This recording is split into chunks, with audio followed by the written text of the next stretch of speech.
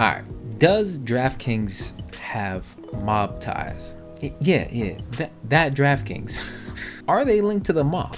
Well, that's at least what one company is alleging. So we're gonna dive into their claims, look at their evidence, and try to answer the question as to whether, and I can't believe I'm saying this, whether Draftkings is tied to the mob. What's good, y'all? My name is Malik, and this is The Business of Sport, a channel dedicated to none other than, yes, the business of sport. If you're new here, I just want to give you a huge thank you for taking the time to click on this video. For real, it really means a lot. I put a lot of time, effort, and research into these, so the fact that you cared enough to even click on it, it means the world to me. And yo, if you're interested in stories like this, where we investigate the different aspects of sports business, hit the subscribe button.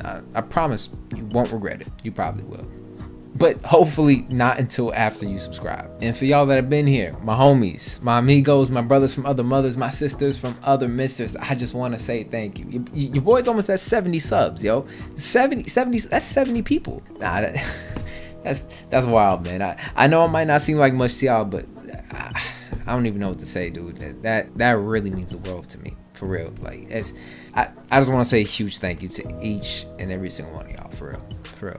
That's so 70, bro. That's wild, bro. That's 70. Come on, bro. Oh, yo, let's keep growing this channel. Keep hitting that subscribe button. Hit that thumbs up, and yo, let's make some history. All right. Without further ado, let's get to it. So, all right, short sellers are an interesting breed of individuals. In a sense, they're kind of a bunch of haters who just happen to do it for a living. They come in all shapes and sizes, but they all have the exact same goal: find companies that they think are not going to do well and use the many different financial and investment tools and mediums available to them to bet against them in the stock market. Some are more extreme than others. There is a spectrum to short sellers. On one end of the spectrum, there's the investor or group of investors who, based on some research, analysis, and maybe a hunch, hypothesize that a stock price of some company is going to be worse than it is today. So they buy some puts with the hopes that their stock price will fall and they'll make some money on the difference. That's fine. I don't think anyone really has a problem with that. It's definitely not my cup of tea. I don't do options trading at all. I don't need another thing to stress about at night, but kudos to y'all that got the stomach for all that. On the other end of the spectrum though, you have hedge funds whose sole purpose is to not just research and find companies that they think are going to do bad, but also find ways to dig up dirt on those companies in hopes of tanking their stock price. To be fair, most of these times, these firms do have some logical reason to short the stock that they're down on. The research to dig up dirt on these companies is more of an addition or a supplement to their initial hypothesis about the company's expected poor performance. And a lot of this research does often expose companies that otherwise would have scammed investors. So there's a lot of good that comes from this. I won't lie and say that there isn't. I mean, we've seen this firsthand on a few occasions, most recently with Nikola Motors, the quote-unquote Tesla of semi-trucks. It was a firm called Hindenburg Research that exposed some of the fraudulent activity that was going on behind the scenes of this once beloved company. Take for example this video which supposedly shows their truck operating and driving on its own. Something people have been waiting on for quite a while to see, and were becoming skeptical was ever going to happen. So this was huge news to everyone, but especially investors, that Nikola had managed to show a hydrogen-powered semi-truck that was fully functioning and driving on the road. This means in essence, they could actually build these trucks. But in reality, this truck was actually not functioning at all, and instead this road is actually on a slight decline, enough so that the truck was able to just roll down. This truck is honestly just a glorified skateboard or a shopping cart. Hindenburg Research was the hedge fund that exposed this, which they found out by actually visiting the site where they performed this test in the middle of the desert, mind you, to confirm that this was indeed on a downward slope. They've also dug up a ton of other similar situations like this with Nikola, as well as a huge pile of dirt on their founder, Trevor Milton. Kind of scares me that I know his name from memory. And let's just say he had a sketchy past that on some level would have been very relevant to someone looking to invest in a company run by him. And that's all I'm gonna say about that. I don't want to make this a video about Nikola. Rather, I want to use this as an example that sometimes these haters, these hedge funds, actually do a really good job of exposing things about companies that otherwise wouldn't be known or available to the everyday investor like me or you. This work by Hindenburg, while yes, I'm sure they made a killing on the stock dropping, but this also benefited the everyday investor by exposing a company that needed to be exposed and was at risk of defrauding a ton of investors. A more recent example of this story is the topic of this video, which is about Hindenburg Research's report on Draftkings. The claim here is that Draftkings knowingly operated with and enabled black market gambling operations, including some that, according to some former employees, had ties to plenty of mobs, which is quite the claim. So let's dig into this. Let me hit y'all with a summary of their findings and we can jump into the analysis and try to figure out what is really going on. So the story starts back in 2020 when Draftkings, like almost every other private company at the time, was looking to go public via SPAC. Now, if you're looking for an overview of what a SPAC is, I provide it in this video up here, and I'll also be sure to link it at the end of this video as well. It's good fun, I promise. But as a quick summary, companies who go public via SPAC essentially merge with an existing public company whose sole purpose is to find private companies to take public. In simpler terms, there's a public company that exists, and they don't have any purpose except to merge with a private company who doesn't want to go through the lengthy, tedious, and honestly exhausting process of a traditional IPO. So they combine forces like cereal and milk, or peanut butter and jelly, or meat and shitty analogies.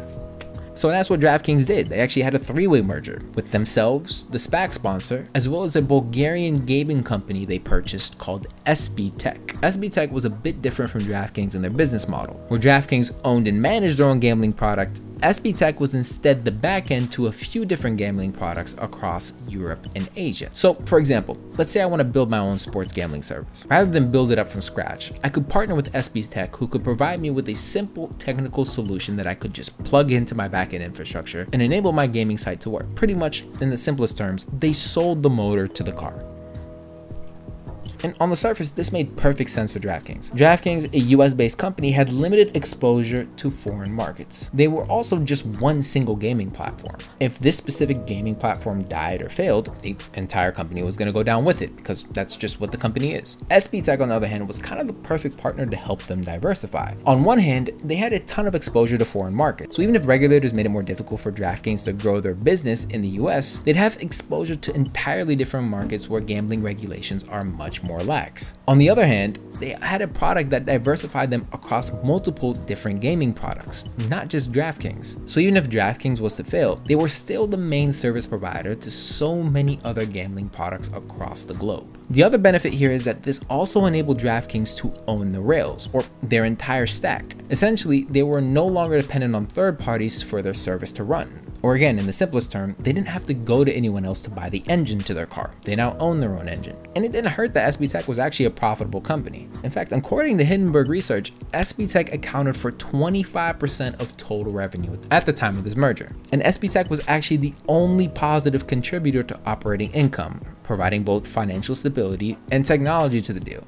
Mind you, Draftkings was consistently losing money in the hundreds of millions every year. They still do that today, but this at least helped soften the blow. So alright, this looks like a merger that actually made a lot of sense. So what's the issue? And where does the mob come in? Well, alright, let's dig into this a bit more. Hindenburg claims that SB Tech was actually knowingly providing services to both gray and black market gaming organizations. They even go as far as to claim they were operating with groups directly associated with organized crime and money laundering, which we'll get into in a bit. Based on conversations Hindenburg had with multiple former employees, a review of SEC and international filings, as well as an inspection of some of the international gaming websites, they found substantial evidence to show that SB Tech has a long and ongoing record of operating with some unsavory groups and individuals. In fact, Hindenburg estimates that roughly 50% of SB Tech's revenue continues to come from the black market. The firm also claims that prior to the SPAC merger, SB Tech knowingly made a concerted effort to distance itself from its black market dealings, such that it moved any black market or illicit customers over into a newly formed distributor called CoreTech, with roughly 50 SB Tech employees who were just shifted over to this new entity. And the people running this new subsidiary, CoreTech, were actually pretty shady as well. The CEO who was selected to run CoreTech was formerly an executive of a different gambling firm that was raided by the FBI and subsequently charged by the SEC for deceiving US investors out of over $100 million. So yeah, a sketchy individual running this very sketchy subsidiary. Now, okay, the main claim here is that Draftkings merged with a company who was knowingly working with illicit or black market customers and tried to hide it prior to going public by essentially splitting SB Tech into two companies. One for the legal customers, SB Tech, and another for their illegal customers, Cortec. Now, when we say black market customers or illegal customers, what this actually means is that they sold their services to betting sites that were operating in countries that haven't legalized gambling. And as it turns out, some of these sites may have actually been run by some unsavory people, and some of them do have some sketchy connections to, well, some not good organizations. These organizations ran gambling sites that operated in countries like China, Vietnam, Iran, and Thailand, 4 places where gambling is very illegal.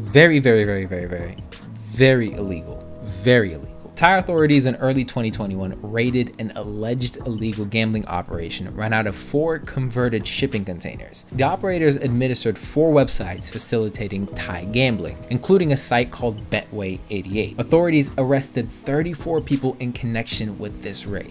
That site, Betway 88, was found using SB Tech's solutions to operate their gambling site. SB Tech was also tied to an Asian operator called 12Bet that was recently linked to a police raid in Vietnam and is suspected to be owned by a triad gang kingpin. Hindenburg also found multiple Chinese-facing gambling sites that were also supported by SB Tech's technologies. And here's the kicker.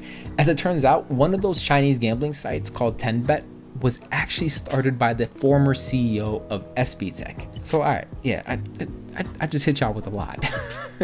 I think we got a couple questions to answer. First, did Draftkings merge with a company that owns a subsidiary that's knowingly working with some unsavory people that may have some mob or gang ties? Yeah, I think at least based on this evidence, it's kind of hard to dispute it. But does this mean Draftkings is directly working with the mob?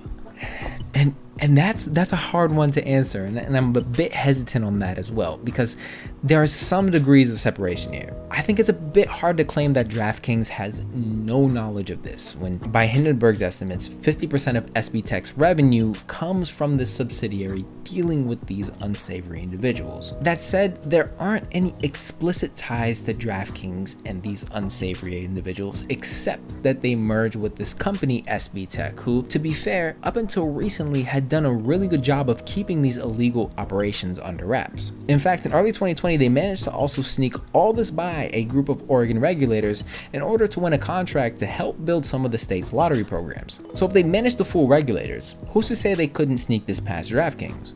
I know, it's not a strong argument, but I'm trying. There's also the argument that SB Tech isn't actually all that important to the revenue stream to Draftkings. Credit Suisse, an investment bank that has an outperform rating for Draftkings stock, issued a research note saying that their view is that SB Tech was purchased by Draftkings for its tech platform rather than its existing revenue stream. Said another way, if SB Tech's revenue were to go away, we think there would be minimal impact on the Draftkings stock. So, I guess I'm trying to find a middle ground here. It's very clear that SB Tech had and continues to have a very sketchy portfolio.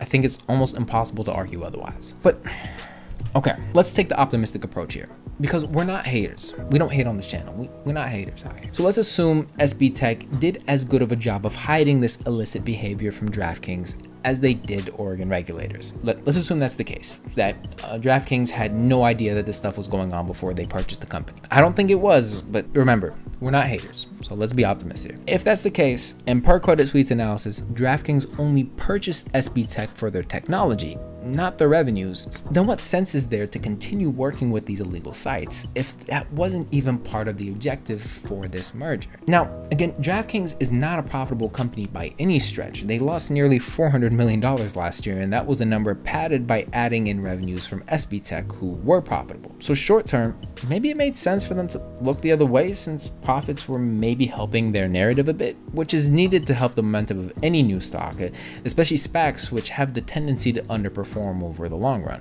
But long term, I just can't see that there's really any benefit here for Draftkings to continue to look the other way, like at all. They're in the red either way. They're losing money, with or without them. And it looks like the general understanding or the objective of the purchase wasn't anything else but to integrate SB Tech's technology into their own. And analysts like Credit Suisse expect there to be little change in their stock price regardless of whether SB Tech generates revenue or not. Seeing this, I really only see two approaches here, and we can call these my optimistic predictions for DraftKings. I don't know if any of this is going to happen, but this is at least what I think they should do. One, you make SB Tech exclusive to DraftKings. Cut off any services you provide to any other gaming sites and use that as your competitive advantage in a market where this is much needed, especially in a few years when marketing dollars start to run dry and other means of differentiation are going to become more valuable, especially to investors. Now, I don't think that would be the best approach because that would kind of kill any sort of diversification with SB Tech operating the way that it does now.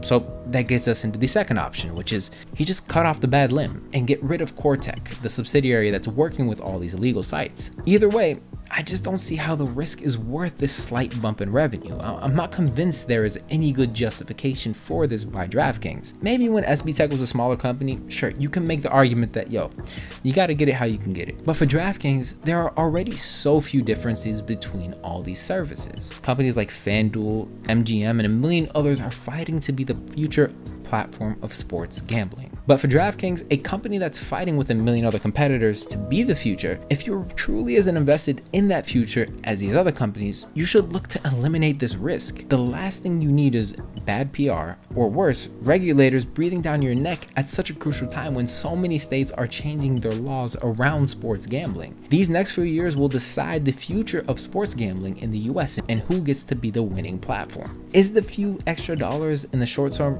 really worth the risk of compromising the future of the company in the long term, especially now as scrutiny in this space is continuing to grow? As more and more states open up, more and more people will look under the hood of your company. The longer you wait, the better chance this gets exposed at an even larger scale and potentially incentivize local governments from allowing your service and your service alone from operating in their states. And that, my friends, would be a really shitty way to lose the race. But yo, those are my thoughts. I'm curious to hear what y'all think. Is DraftKings responsible for SB Tech's operations? Is it reasonable to think that they maybe didn't know about all this before the merger? And most importantly, now that this has come out, are they responsible for addressing this? And if so, what actions should they take? Let me know what y'all think in the comments below. All right, y'all. Thank y'all so much for making it through another video. If you enjoyed it, please hit that like button, hit that subscribe button. We're just starting out here and any support we can get is greatly appreciated. Also, make sure to follow me on my socials, Uncle Malik on Twitter and Malik Boombaye on Instagram. I appreciate y'all, for real. Thank you so much for all the support, all the love, and all the positivity. Have a great rest of your day. Love y'all. Peace. Yeah, I'm dying, y'all. It's 100-something degrees in Seattle right now. 100-something degrees in Seattle, and I had to turn off my AC so the feedback wouldn't get into the mic. Y'all lucky I'm wearing a dark. You can probably see it on my face. Like I'm pretty sweaty right now, but I'm drenched. I haven't even been recording for like 45 minutes. I'm dying. Also, my snack of the day, Andy's. I bought a box of these. Y'all know about these? I'm sure y'all have seen these. I don't know. I'm like one of the few people that actually is like a huge fan of mint chocolate. That's like one of my things. It's not like one of my things. I don't know. I like mint chocolate. So I think you should try these. They're pretty fire. You probably have had them before. You were like, ah, these are mediocre. Try them again. Do it for me. Let me know how it tasted. Even if it tastes bad, don't tell me, because that'll just break my heart and make me feel insecure about my taste in food. Watch these videos.